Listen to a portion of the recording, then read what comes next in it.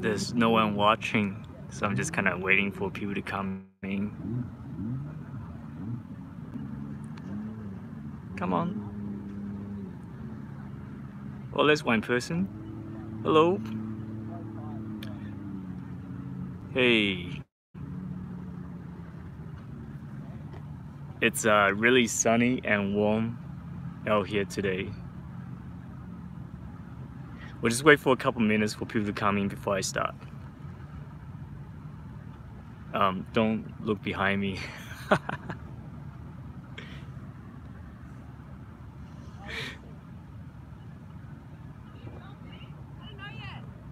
Can you guys hear me? You should be able to hear me. Okay, so you can hear me. 10 people watching. Now you're looking. It is, we are going to summer over here. It's still springtime, but today it has really warmed up.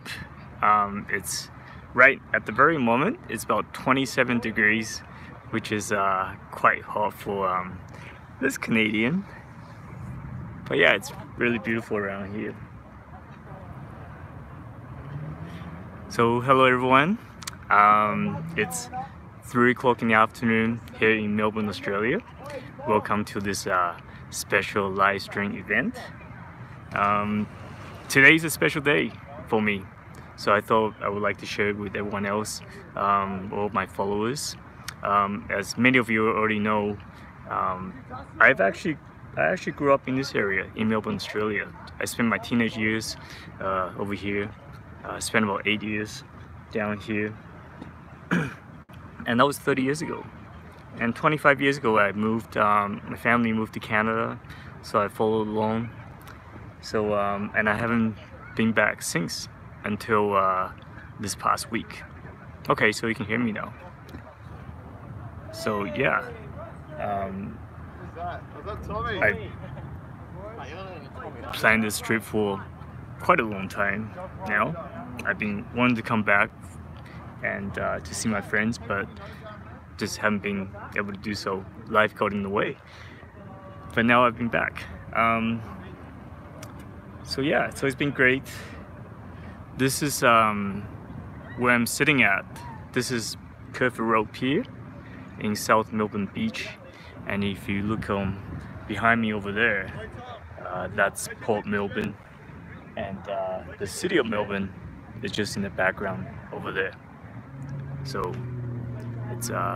this is Port Phillip Bay, by the way. We're inside a big bay just outside of Melbourne.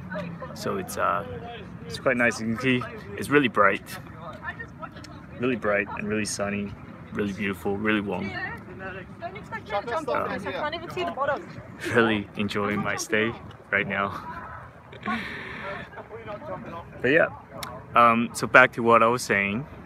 I'm only here until next Wednesday, so I have another week. Yeah, thanks to my wife Nina, who's looking after the kids, allowing me to do this. Really grateful for that. As I said earlier, this is Curfew Road Pier. This is where I've actually spent many days, hundreds of days of my days fishing as a kid.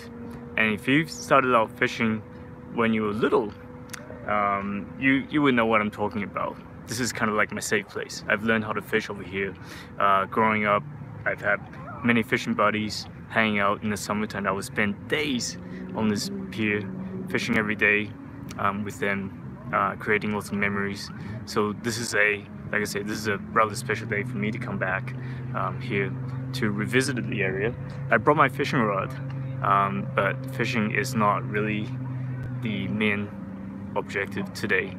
But I really wanted to come back, and it is the people who I want to see. We are not really in the right fishing season. Being in the early springtime, the fishing hasn't really picked up yet in the inshore waters. But I'll make a few casts and see what happens later on. And if we do get something, I brought my camera as well, and we'll be filming that. Hey, let me turn this camera around and show you guys the water down here. And it is quite different to what we have back home. The water is really clear. This is roughly around, I would say, I don't know, 8 feet? No, maybe more. I would say about 10 feet. And you can see right through to the bottom over here. And look in the background, this is clear sky, beautiful. Really calm today. Jumping. I don't think I'll be jumping in. Well, first of all, I don't swim very well. Don't tell anyone that. And I don't think, well, people are swimming over there, so assuming the water's not super cold. Yeah, on the way here, it was actually, I was melting. Today's only in the mid-20s Celsius. Tomorrow's supposed to be 31. So that's gonna be quite warm. Well, yeah, back to the fishing. So this pier, like I say, I've spent, you know, about 6 years of my life during my teenage years fishing here, and we were getting to tons of different species. One good thing about fishing in Australia is that the diversity of fish species is unreal compared to North America, compared to Canada anyways. I love the salmon, I love the trout, steelhead, but fishing over here has been really memorable. Being able to catch trevallies, snappers, King George whiting, garfish, mullet, flounders, stingrays, the list just goes on. We got into, you know, dozens of species throughout the year on this pier. So yeah, you can see people are really enjoying themselves on the pier. Anyways, like I said, I'm only going to be here for another week. I have about 10 days down here, but hopefully I'll be back here in the near future. Fishing is not really the objective for this trip.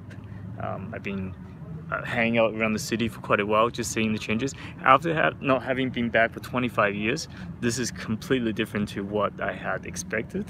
I knew it was going to be different, but I'm kind of blown away by how much the city has changed. It's almost like time traveling after not being back for 25 years. I totally don't recognize anything anymore, but it's been fun. The city has become more multicultural, and yeah, compared to when I was here. When I was here, I was kind of like the visible minority, being Chinese, but now it's totally different, and it's great that it's kind of celebrated finally. So back to about the videos. I do have quite a few videos coming out once I get home. I'm kind of just putting work aside for a little bit, not even thinking about it. I had about 10 episodes lined up, filmed, just ready to be edited, and they're gonna be going out as soon as I get home. We'll start rolling them out in the next couple months, so that'll be really good. I have one really exciting saltwater salmon fishing episode that I'll be showing you guys. There's a couple rainbow trout fishing videos going out as well, and I think, well, Nina and I actually talked about this. I think we're going to be doing some possibly another cove fishing video or chum salmon fishing video, because the season's not over yet. We still have really good fishing for another 4 or 5 weeks, so I'm hoping to take advantage of that once I get home. So yeah, anyways, do you guys like the view? I'm really enjoying myself over here. I can sit here all day without fishing, really, but we are going to go make a few casts eventually. So my batteries on the iPhone will run out pretty fast, so I won't do this live stream for too long, and I won't drag this on for too long. So you guys have any questions?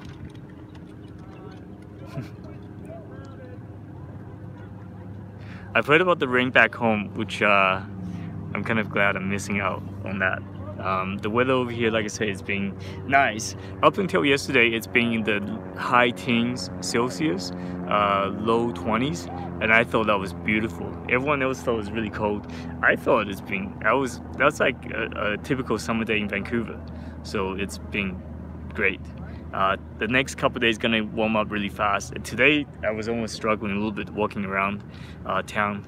The temperature's in the mid-20s, and tomorrow's gonna be the low 30s. I'm not sure what I'm gonna do yet. I was gonna go fishing tomorrow, but now I'm thinking I'm gonna hide in the house away from the heat.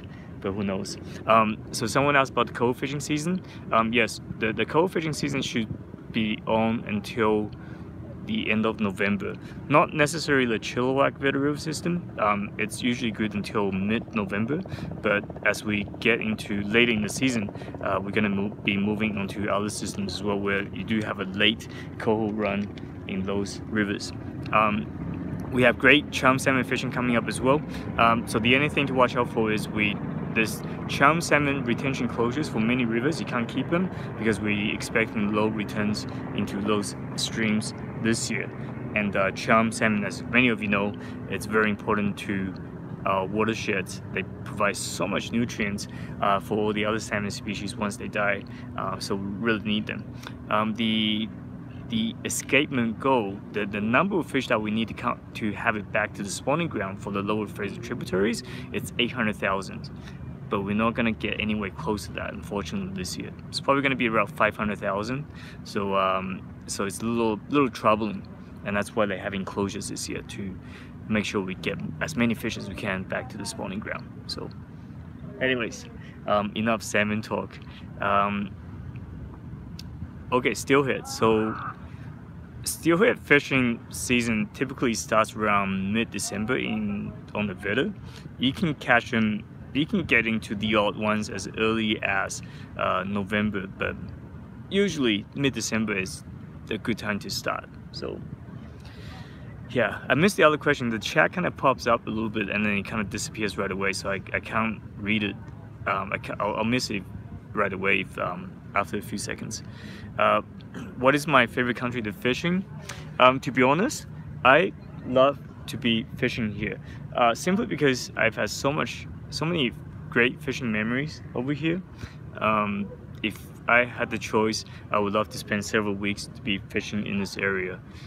This is the type of fishing that I really love. I love my salmon fishing, don't get me wrong, but this is really great. Being able to fish in this warm weather, in warm water, I really miss it. Unfortunately, I'm not gonna get to do much of that this time. So, but yeah, over there, it's Port Melbourne. You can see the big cruise ferry on the background. That's actually where I started fishing in Melbourne. I've always fished since I was a little kid, since I was 5-year-old. So when I moved up here at the age of 11, I wanted to get into fishing. So I actually went out, explored to fish on my own. So the very first time I fished was actually on that big dock over there. And not knowing what I was going to catch, I basically fished, dropped my line down to the bottom in front of me, fishing with prongs, and got into a couple of fish right away. And I was shocked how big the fish were and how hard they were pulling. It turned out to be I had two silver trevallies on the line, and they were roughly about 1 pound to 2 pounds each, and they were to a 10-year-old kid, they were massive, and that got me hooked right away. So yeah, so that's and from there, you know, I fished there. Like I said, I fished there quite a bit. Started catching garfish, started catching mullet. It's eventually I found this pier over here, Curfew Road Pier, and fished over here. Gary, I actually had a very strong Australian accent when I lived here. When I moved to Canada, the very first couple of years I had it, and people were kind of, you know, baffled by why I had an Australian accent, but eventually it just faded away after meeting Nina. You know, having a Danish wife doesn't help, and being around Canadians all the time, it was gonna go away eventually. So it's kind of neat how your language kind of changes over time when you move to a different place. So Any other questions? We've been doing this for 15 minutes now. I'm not gonna be doing this for too long because I want to save my phone battery. So, but I thought, you know, I should come in and do a little live stream for my YouTube channel while over here. Do I tie my own flies? No, I don't. I used to, but I don't anymore. Simply because I don't have time. I spend as much time as I can fishing, but family and work really takes up most of the time, so have to cut back on a lot of hobbies. Jet lag. No, I actually haven't been jet lagged, surprisingly. So the journey here took pretty long. I left at midnight in Vancouver and I arrived here in Sydney, Australia at 10, 11 o'clock. Well, actually no, 9 o'clock in the morning. And then it was a layover. Then I got on the second flight to Melbourne. So by the time I got to my friend's house, yeah, it was actually 26 hours after I left my own house. So that took a long time. But still, that's still not very long if you think about it, how far away I am. It's pretty sweet. So back to jet lag. It actually hasn't been very bad. You know, once I got here to Melbourne in mid to late afternoon, I hadn't slept for like over 30 hours by that time. So I managed to stay awake for 6 more hours, went to bed at 10 o'clock in the evening time over here, and slept right through to the morning, and I was fine. I think the reason the jet lag hasn't been that bad is that the time difference is 18 hours, is quite big. It's almost 24, so there almost isn't a difference. Whereas when we go to Europe, the time difference is about 9 hours. So when you have that 12-hour difference, the opposite, it becomes really hard to kind of get over the jet lag. So now it's been fine, and also just the fact that I'm pretty excited to be here and it's sunny, and that really helps when it comes to jet lag. So, but yeah, it's been great right away. So I was worried about jet lag. On the way back home though, it's gonna be tough. I leave here 10 o'clock in the morning and I arrive 7 o'clock in the morning Vancouver time. So I'm gonna be like, I'm getting a day back, but I'm kind of going backwards, you know what I mean? Like, so I'm losing a night of sleep once I get to Vancouver. So that's gonna be tough. I know I will be quite jet lagged by the time I get home. So hopefully there'll be some fishing I can do early in the morning. I can just go down there. Yeah, anyways.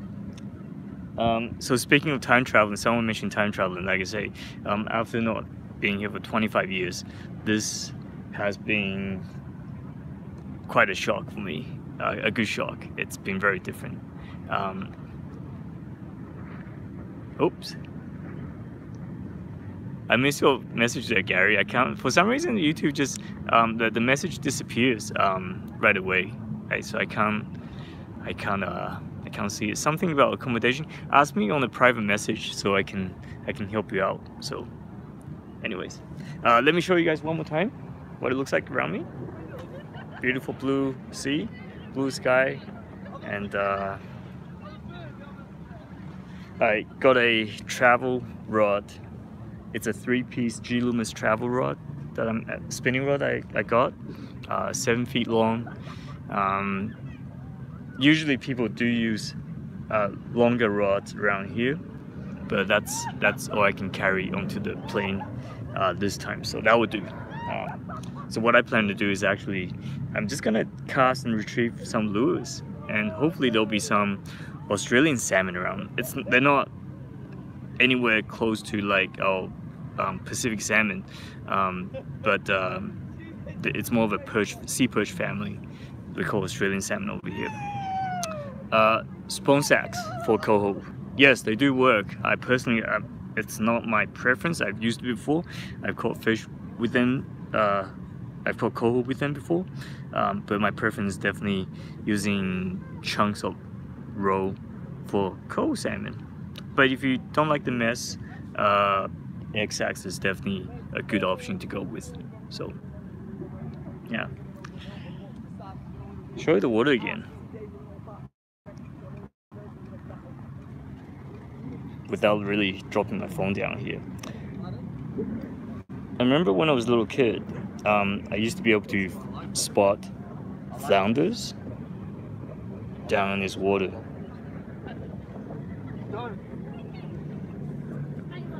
And you can actually see them chasing the jigs here. Maybe I'll try that in a little bit too. It's quite fun. See how clear the water is? It's beautiful. That water is roughly around, like I say, it's about 10 feet deep. And you can see right through it. Loving it. But yeah.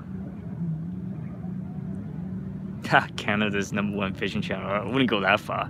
There's quite a few other good channels around. Have I ever caught any barramundi? No, I never caught a barramundi. Barramundis are from Northern Australia, so we don't have them down this way. I've been told fishing around Darwin is really good. If I had to choose, I should go up to Darwin, apparently. So maybe one day we'll do that. Spearfishing, yes. So when I was fishing over here 25-30 years ago, we did do a little bit of spearfishing for flathead and stuff. So that was fun. Yeah. So anyways, thank you guys for tuning in. I'm glad that I could share this with you guys. Oh, sorry, okay, so question's coming in now. I was gonna end it. Am I gonna fish with April? We've talked about it, but simply I don't have the time to do that for this trip. So April's actually up in Sydney, Australia. I'm down in Melbourne right now. So I just time constraint, I don't have time to do that. Someone asked about the background story of where I came from. Originally, I grew up in Taiwan. I spent about 10 years of the first 10 years of my life in Taiwan before moving to Australia. I spent my teenage years here. Then after that, it's a bit of a long story. We were gonna immigrate to this country, but that never worked out. But then we tried Canada. Once I finished high school, that was approved, and we moved to Vancouver, Canada. It's been there ever since. So that's the story. Anyways, you are Taiwanese, Tessa. Okay, I gotta come up and fish with you then one day. I would love to do that. So yeah, so that's the story. Let's say it's a, now that I've traveled quite a bit, it is a very tiny world being around. There's so many, I was mentioning earlier that back when I was here, I was visibly, one of the few Chinese around, Taiwanese around, but now it's Chinese is everywhere. You can see it's very visible on the street. Every 2 stores in downtown Melbourne, in the city of Melbourne, it's either a Chinese restaurant, Taiwanese restaurant, Vietnamese. It's very multicultural now compared to when I was here, so it's a bit of a shock. Gary mentioned about going to Taiwan, so I am going to Taiwan and bring my family to Taiwan during spring break in March next year, and that's going to be my first time going back in 30 years, I believe. Actually, no, not 30 years, 29 years. So that's going to be a very special trip as well.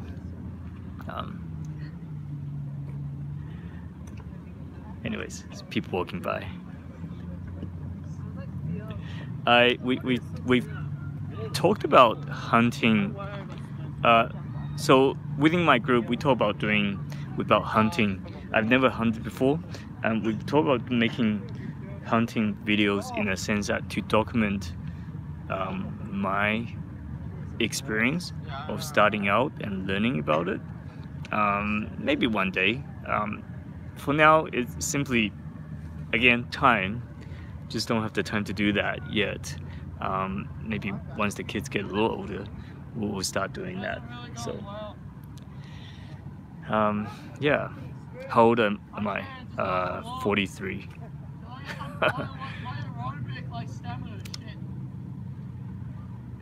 Oh, I can speak and understand Mandarin Chinese and Taiwanese. I can read fairly well, but I can't write very well anymore.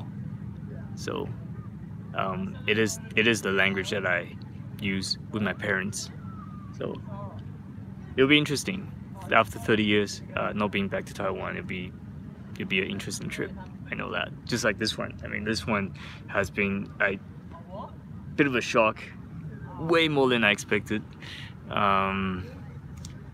So I can't imagine what Taiwan is going to be like. So yeah, okay. Anyways, I think I've talked enough. I don't say enough questions. Like I say, I have quite a few other videos coming out once I get home. In the meantime, if you guys have any other questions, message me. I'm always happy to answer them. Thank you for tuning in and supporting the channel. And until next time, good luck fishing. How do I turn this off? I can't, like... Why is it not turning off?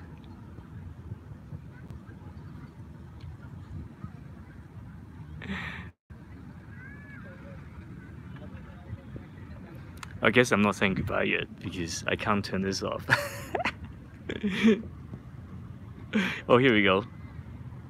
I got it. Have a good night, guys.